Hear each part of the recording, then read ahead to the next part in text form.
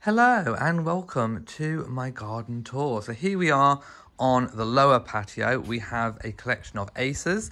This acer is actually, it's a beautiful red acer, is actually probably 15 years old. It's in a beautiful kind of mushroom shape and we love it a lot. We have a new addition here, which is this lovely bay tree. Now the pot is actually quite big for it because there was an older bay tree in there before that was quite big, which had to be removed. We have some beautiful swirly trees in pots and some nice summer pansies. Hello and welcome to my garden tour for the virtual RHS Chelsea. Of course, Chelsea Flower Show, unfortunately not going ahead this year. Right, I've just come off the gravel driveway and I'm looking up at this wisteria, which has just come into flower this week and is looking rather splendid, I have to say. Let's just take a look at that beautiful wisteria. The scent is absolutely amazing. There we go. That's really, really beautiful. I'm under a big old acer tree. If we look up, now here we have a really old, it's originally a hawthorn hedge. Now it's gone partly to privet, but the second half is most definitely hawthorn. Here we have a really big, nice weeping tree, which we actually had to crop because it was all on the floor and it took up a massive amount of the lawn, but we didn't really want to lose it. So we have pruned it and hopefully it still looks fairly natural. We have a patio area over here with some summer fuchsias, which we've just put in the pots. We have a greenhouse, which we'll take a look at in a moment. Now, this is the new part of the hawthorn hedge. It was planted about 5 years ago, and it's now quite thick.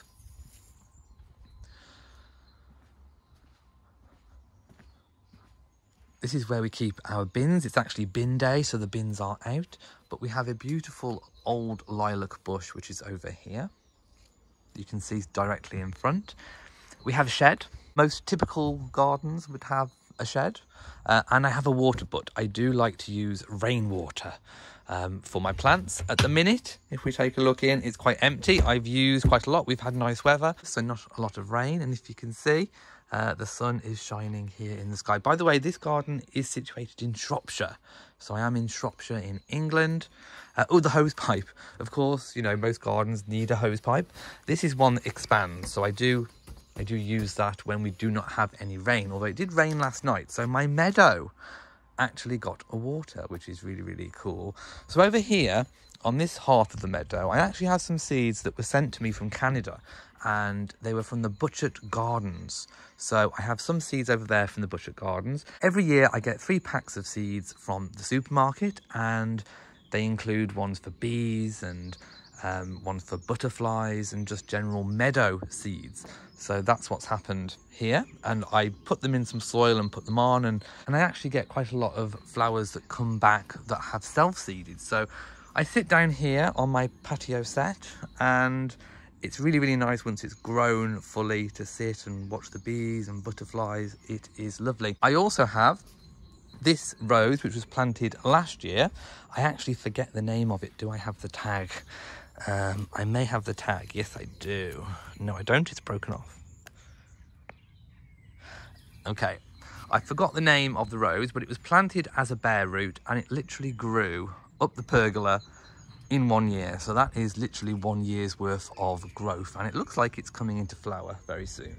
I have a Princess Diana clematis here, which I've had for about 4 years, and it keeps coming back every single year, and it's grown in this pot, which this year I have planted some cosmos, some mixed cosmos, which I have grown from seed. We have some bay trees either side of the outbuilding, and I have 2 pots of hydrangeas.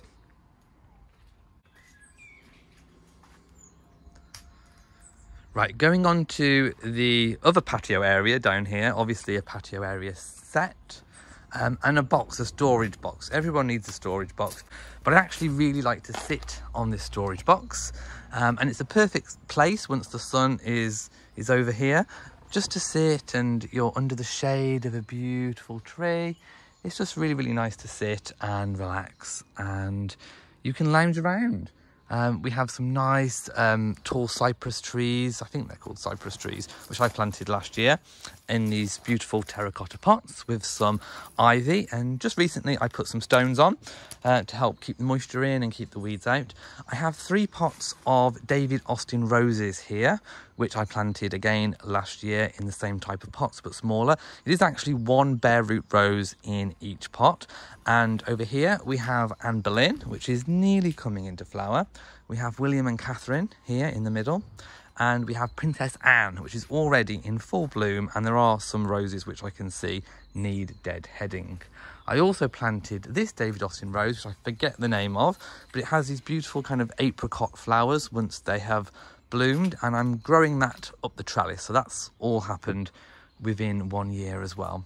Also got a little bit of topiary. We have a nice topiary, domed topiary bush there. Another hydrangea. This hydrangea is actually hydrangea limelight. Now, I first learned about hydrangea limelight from the Chelsea Flower Show, probably, I don't know, 3, maybe 4 years ago. And Prince Charles, when I watched the Chelsea Flower Show footage, he was highlighting this hydrangea limelight.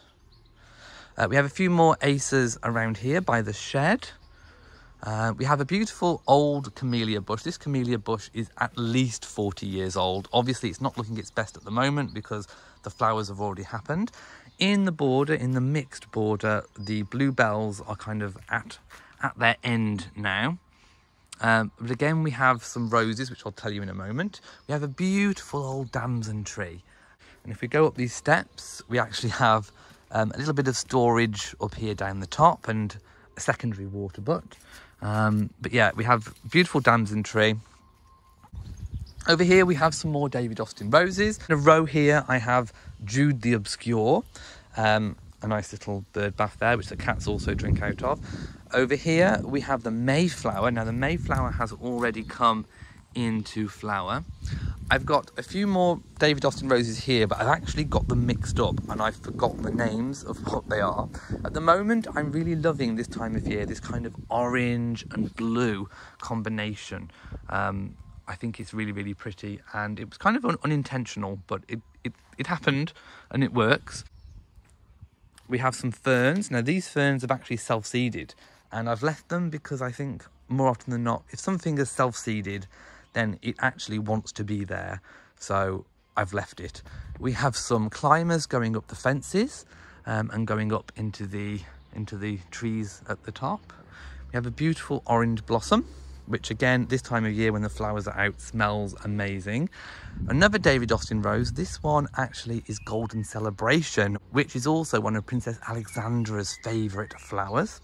I didn't know that until this week. We have a clematis here. Now, this clematis is just losing its flowers. It's had flowers all month, and these ones actually smell a little bit like chocolate when you smell it, but I can smell it now. They smell gorgeous. More hydrangeas.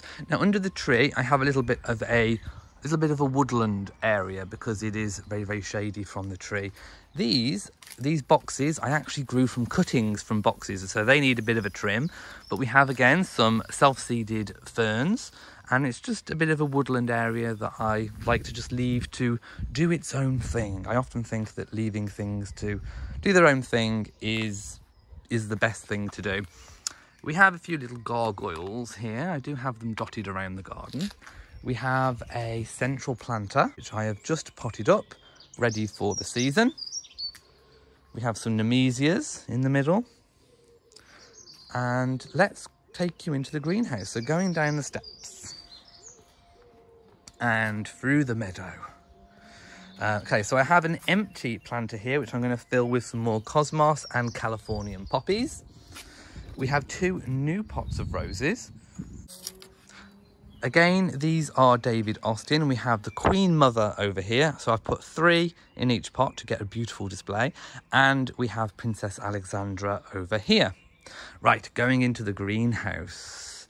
So I'm ready. I have my grow bags ready. So because of what's going on in the world right now with COVID-19, I didn't know if I was going to get any tomato plants. My mother managed to get 1 tomato plant.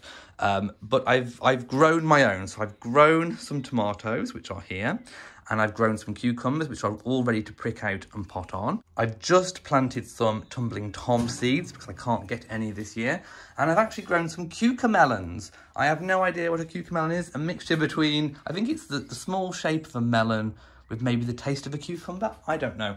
I've also grown some geraniums because I was worried I wasn't going to get any flowers. Californian poppies, still lots to prick out. In fact, I really do need to prick those out. And the last of my cosmos. The cats, we have lots of cats come in, so I've got an area for cats. This is the basket where the tumbling tom usually go, so hopefully if they grow in time, they'll go there. We have some mixed herbs, and I have a beautiful pot of sweet peas there. I have some Russian giant sunflower seeds in these pots, so my partner and myself are having a competition, who's grow first. We have some chili peppers in this pot here. So yeah, I've got some work to do in this greenhouse, getting everything all set up. And I think that just about concludes the garden tour. So if you have enjoyed this garden tour, if you've enjoyed this virtual RHS Chelsea contribution, then please give it a big old thumbs up. Don't forget to share on social media, and also do hit the bell so that you know whenever I upload a new video. So from me in Shropshire, by the way, we also have a glorious wind chime, which I do like to listen to. That is a Chimes of Paradise. That is Chimes of Paradise, and it is gorgeous. So I'm going to leave you with a view of the meadow. So from me in Shropshire, mwah, to you all, and goodbye.